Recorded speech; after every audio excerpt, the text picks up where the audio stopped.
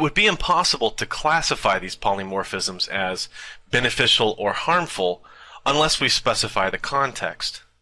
A gene which metabolized nitrates very rapidly would be beneficial in a high nitrate environment by preventing toxicity, but bad in an environment where nitrate was hard to come by.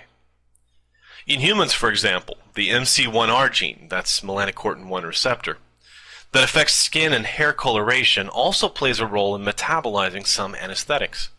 The polymorphisms in this gene that produce red hair color also cause the person to metabolize anesthesia at a different rate.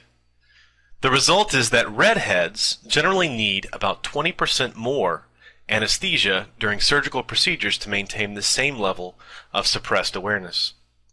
That's an important thing to know, especially for redheads and their anesthesiologists. If we look at this situation, would we say that this is a trait that is beneficial or harmful?